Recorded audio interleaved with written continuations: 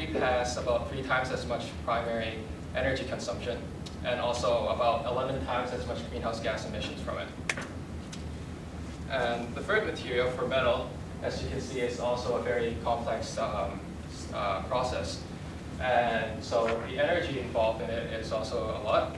For 1 kilogram of metal processed, it takes about 100 megajoules of energy. And so the question is, how should we compare summary measures from different buildings? And let's take a look. So on this graph, we have buildings lined up from increasing concrete quantity. And on the orange line, we can see that this is the line for the primary energy consumption. And it appears that the more concrete in the building, the more primary energy you use. And this next slide is in terms of wood. And as you can see, the primary energy consumption of using more wood is less than using concrete. And the trend looks like it's decreasing. And finally, we have metal. And this is the primary energy consumption from increasing metal used in our buildings. And the more metal is in the building, the higher the energy consumption. And next, we can see the global warming potential for increasing concrete per square foot. And once again, with an increasing trend. And next, we have wood, which looks like it's decreasing. The global warming potential is less than concrete.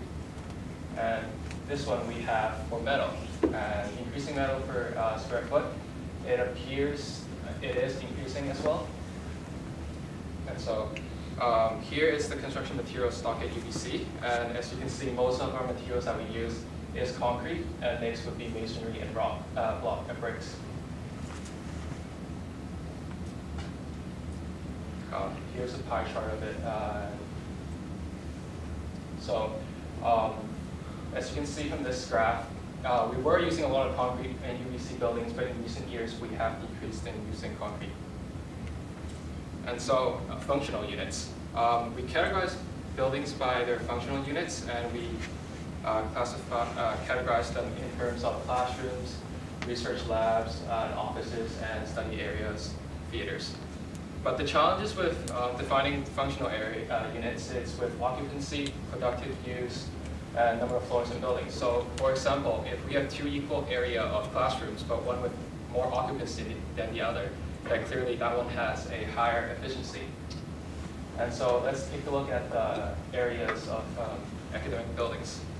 So as you can see, 25% of area in buildings is in stairwells, halls, and atriums. Next, we have 18% of it for mechanical rooms, and only 9% for classrooms. And here's another graph. So this is to show the number of type of areas in buildings, and with respect to the impacts of primary energy consumption. And it appears that we don't have a really prominent trend in this. And this one is by classroom total area for global warming potential. Once again, we don't have a particular trend for this. And this is offices per total area. And so next part we'll be talking about applications and recommendations, and I hand the time to Luke. Hi, my name's Luke. I'm just going to talk to you briefly, a little introduction about applications and recommendations.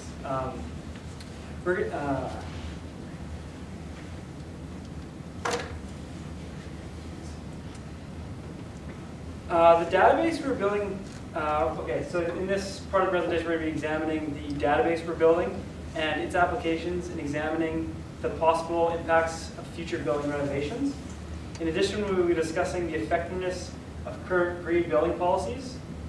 We will also be offering some recommendations based on what we have researched and learned while doing our projects, ranging from examining manufacturing and construction components of the building to educating the public on the advantages of LCA.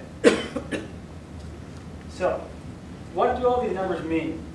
Just looking at the numbers, it's impossible to tell what they mean and what these potential effects might have.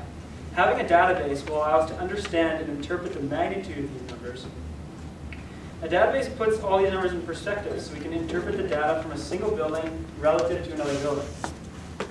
What it comes down to is there is no answer to the question, is a building green? There's only relative impacts. Over the past 2 years, this class has modeled 29 buildings across UBC, and the relevant information has been stored in the database.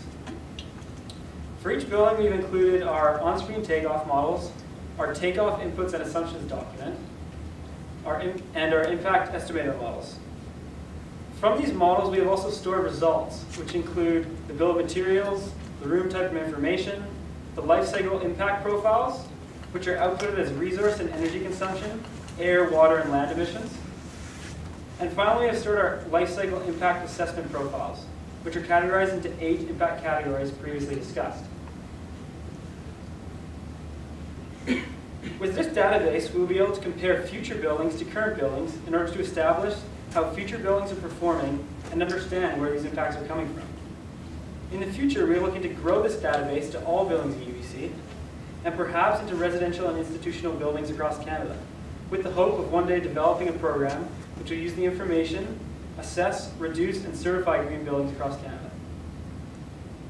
This class and the resultant database is a product of the Social, Ecological, Economic, and Development Studies Program, or SEEDS for short, which is used across campus in developing environmentally friendly classes and initiatives. Next, Adam will discuss the applications of LCA for building and renovation purposes.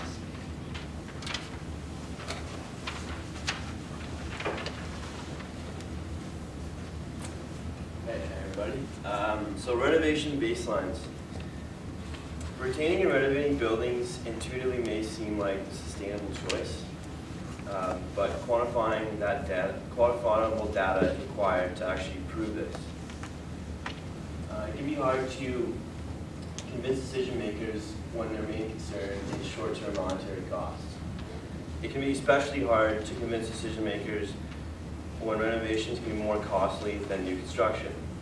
The Provincial Ministry of Advanced Education has created guidelines to state if a renovation on UBC costs more than 67% of what it costs for a new construction, then the renovation will not be approved. Some initiatives created by UBC, such as Track 2010, UBC Renew, UBC Policy No. 5 for Sustainable Development, were created with the vision of sustainable development on the UBC campus. And these guidelines are initiatives that hope to analyze other aspects of decisions related to environmental and social impacts. Using our LCA database, impacts associated with the construction materials of certain buildings at UBC are now known. If renovations are planned, the renovations can be modeled similar to what we had done in our study and compared. The comparison will allow for appropriate decisions to be made whether to renovate or to create entirely new structure.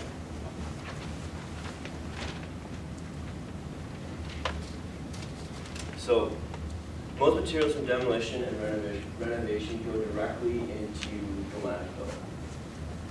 Using our bill of materials created from our study, we'd be able to estimate exactly what's coming out of our buildings because we know basically what's in them. So further research can be done on this subject to better utilize demolition waste to reuse and recycle. Research could also be done to better preserve materials during the deconstruction phase so these could have maximized use, maximized future use. Now I'm going to pass it off to Kip, who's going to discuss the effectiveness of green buildings.